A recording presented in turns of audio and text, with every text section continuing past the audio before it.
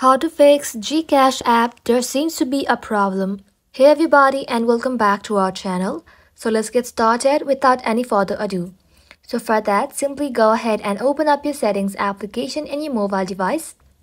Once you are here, scroll below and then tap on General. Now once you are inside General, scroll below again and then tap on iPhone Storage. Now once you are inside iPhone Storage, search for GCash app and then tap onto it. Now once you are in this section, simply tap on Upload app and then tap on Upload app again. Uploading the application will help you to free up the storage used by GCash app and will also help you to clear the cache.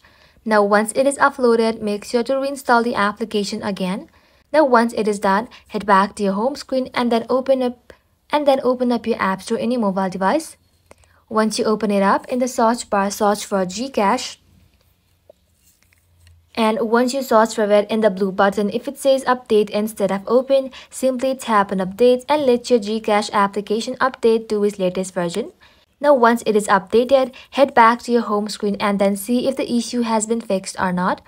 If not, restart your mobile device and then your problem will be fixed. And that is how you can do it, guys. Thank you all for watching the video till the very end and stay tuned until our next upload.